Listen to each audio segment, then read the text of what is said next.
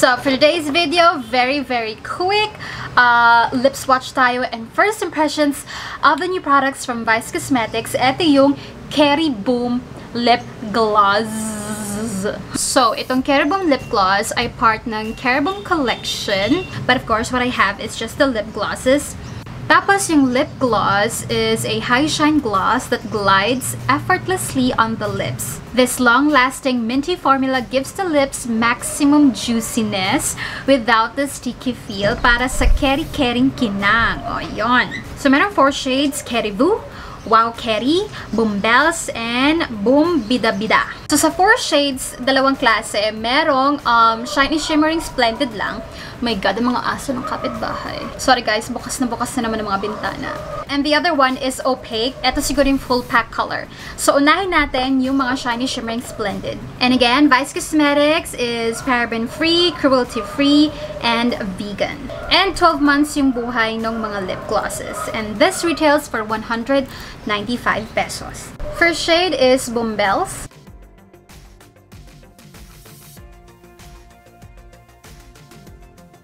So this is Boom Bells swatched on my hand, and this is Boom Bells on my lips. And you guys, super duper love ko yung lip gloss nung kay Mama Ann in collaboration with Vice Cosmetics, and parehas sila ng flavor on your lips. Oh my God, parang uulan na, ang lakas ng hangin. Pero hindi siya singlabnaw. Pero yung Shiny Shimmering Splendid, medyo hawig, minus the labnaw. And for this one, for this shade, I kind of like it because ginagawa lang niyang freshicles yung lips mo. Pero alam mo yon, this is just pang aura sa bahay. Hindi mo to magagamit kapag kalalabas ka. Well, kung yung mask mo is my frame, hindi didikit sa mask mo yung gloss, diba? Pero alam mo yon, pang aura-aura lang to, pang zoom-zoom lang, pang Google Meet lang, ganun. Pero I like it. I like this shade. Itong Boom Bells. Next shade, we have the Boom Bida Bida. So this is Boom Bida Bida swatched on my hand, and kitang-kita rin yung difference. Ito ma-pinky, ito is on a brownie, nude, peachy ganun. And this is Boom Bida Bida on my lips, and this is just like your lips but betterer. Alam mo yun? Mas luscious, mas juicy, mas cute, mas pretty. And I also kind of like it. Pero, kung ako papipiliin, parang mas betchiwaw ko itong si Boom Bells. Personal, personal preference ko lang naman. Depende sa'yo anong mas, alam mo yun, bagay sa'yo na tone. Kung ma-pinky ba or more on the peachy brown, nude, ganyan. Kaya kasi parang ang dami ko ng ganitong peachy kemerut kembot. So, dito na lang ako kay Boom Bells. That's for me ha. I don't know about you. Pero, gandara din naman siya. So, yeah, this is Boom Bida Bida.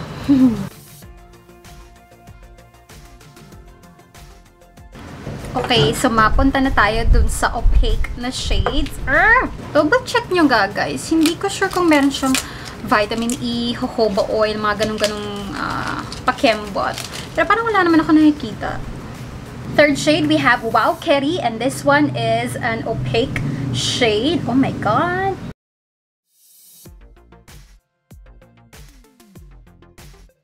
So this is Wow Keri swatched on my hand. And this is Wow Keri on my lips. And you guys, so ang difference pala niya dun sa shimmer is yung first 2 shades, meron siyang super duper tiny na parang glitters. And then, etong opaque is wala siyang glitters. It has a more intense pigment, pero sheer pa rin naman siya. It's not gonna 100% cover the color of your lips or your lips itself. Pero, mas mabigat lang yung, mas deep lang yung pigment niya. And etong si Wow Keri is like nude brown na medyo may peachy undertone. It's cute. Cute naman siya. Kaya lang hindi ko kasi napupusuan yung parang medyo on my skin tone, medyo makalawang kasi siya ng bonggang-bongga. Makalawang-ish. So, sakto lang siya para sa akin, pero para sa'yo, I don't know, baka alam mo yun, bet mo yung mga ganitong shades, baka bagay sa'yo yung mga ganitong shades. So, yeah, this is Wow Keri.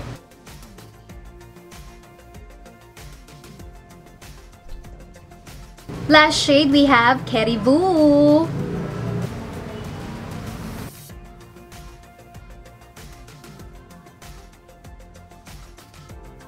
Or guys, so eto si Keriboom.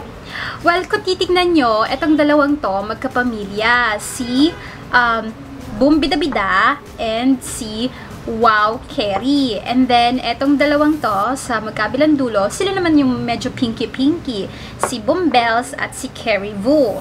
And eto si Keriboom on my lips, pero take note, this is 2 layers. So, eto, medyo may dagdag ng konti. Not necessarily 2 layers, pero alam mo yun, may konting additional.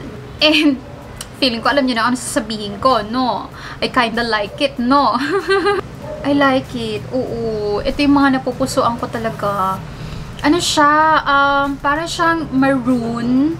Magenta-ish. Ganyan. Feeling ko may description sa Lazada. Eh, alam niyo naman ako. Gumagawa ko ng sarili kong description. Pero yeah, I like Keriboom. I like Keriboom more than, Wow Keri. So, yeah, ito yung ipupush ko sa inyo. Go getchingin nyo na to. Pero careful din kasi baka mamaya, yung mga ganito ka deep shades, baka, alam mo yun, medyo nakakatanda, nakakamature. So, know yourself, pero hashtag love yourself. Pero yeah, this is Keriboom.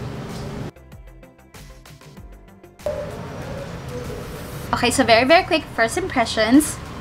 I love the glosses because ang cute-cute na packaging. Medyo mala Jeffree Star-ish, pero alam mo yon, with a little local flavor. Pero cutie pie naman. Tapos ang mura pa niya, $195 each. Well, 200 pesos. Plus shipping fee. Pero I love the minty flavor. I love the effect on the lips. And I do recommend that you try them. More than the other lip glosses dyan na mas mahal. Pero hindi ko sure kung meron pa tong mga vitamin E, ganyan-ganyan. Pero parang wala naman ako nakitang binibida nila na meron tong other lip care ingredients, chok-chok chenes. Pero alam mo yon, for the overall look, overall feel, I like it. Favorite shades ko yung mga pink. Itong dalawang nasa magkabilang dulo. Anyway, so yeah, that's it for today's video, guys. Sana nakatulong ako sa inyo, sa inyong pamimili na ano bang maganda lip gloss doon sa bagong line or bagong launch ng Vice Cosmetics. Pinag-iisip ako pa kung itatry ko yung eyeshadow nila kasi iniisip ko kung kailangan ko ba ng eyeshadow sa buhay ko ngayon. Anyway, thank you so much for watching. Next video natin, lip swatch na naman. Kaya, abang-abang lang. Thank you so much for watching, guys. I'll see you in my next one. Bye-bye!